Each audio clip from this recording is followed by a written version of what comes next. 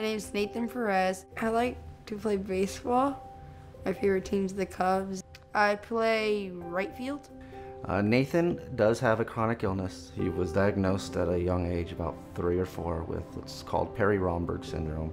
Perry-Romberg syndrome is a condition where there's progressive shrinkage and degeneration of tissues beneath the skin. It usually affects half side of the face. He lived with his mother, where he was exposed to some physical abuse and mental abuse. Once he started living full-time with myself, things started to kind of peek its head out, and I wasn't really good at identifying what it was. I would say I want to hurt myself. I felt anxious, scared, nervous. I'm a firefighter paramedic for the county of San Bernardino. Every day I go to work and people call 911 and I have the answers to everything. No matter what it is, I can show up and fix it. This was the first time in my life where I did not have the answer, and I turned to the MEND program for help. MEND is a family systems approach, so it's very important for us to get the whole family involved. It kind of creates a better, not just functional system, but a health support for the child. This was something that we created. This was a new way of seeing and thinking about patients with chronic illness who were struggling emotionally because of it.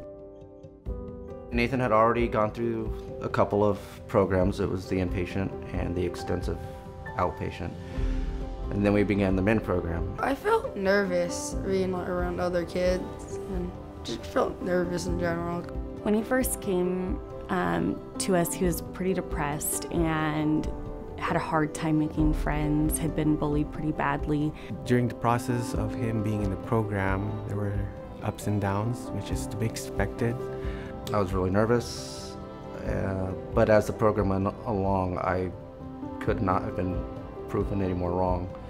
It played a huge part in Nathan's treatment and getting him back on track. Every single day, I think I saw a step forward for Nathan. By the end, it was a whole new kid and a very, very positive experience. And that was really cool, is to see his confidence grow and his self-esteem grow. The MEND program helped me to get through my feelings and talk about my feelings to my parents and let my parents know more about me, and I think that helped a lot.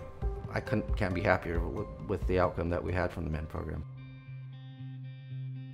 Loma Linda, the Seventh-day Adventist community, was always a part of my upbringing. At a time when nobody else was there for the tribe, Loma Linda was always there. Growing up on the reservation, it was a hard life. And you know, it was at a time where there was a lot of racism that was going on. And I learned how to have empathy and compassion for others who were less fortunate.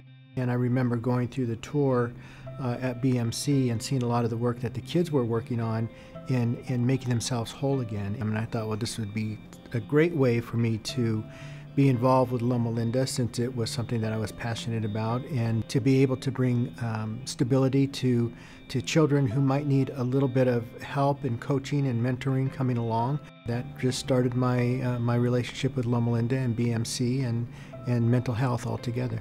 Thanks to Ken Ramirez's support, we've been able to, first of all, help a lot of families. There's a lot of families that received access to MEND directly through scholarship donations that he has made. Spending time with the kids themselves in the programs on Wednesdays and seeing what it was that they were doing and how they interacted with each other, the laughter and the fun that they were having that they might not have ordinarily had if it wasn't for this program to come in and participate, but not just the child, to see the family come together. Those were some of the best moments that I've had with the MEND program. We did a cost-benefit analysis study, and we were able to show that by investing in this specific intervention of MEND, we reduce the direct medical expenses for the insurance providers of these families by upwards of 75% within the first 12 months. We were able to take that information to IEHP, the insurance provider for locally San Bernardino, Riverside County low-income families. So they started allowing their families to access the MEND program, which prior to that they were not able to support. Without him having kind of injected the infrastructure to allow us to see some of these children, we may not have gotten to that point nearly as quickly. We're very thankful to Ken Ramirez for supporting the program and giving us a lot of help, and in turn we are spreading the love to the kids who need it. A foundation in Chicago area contacted us because they're struggling with some of the same things we are here in San Bernardino.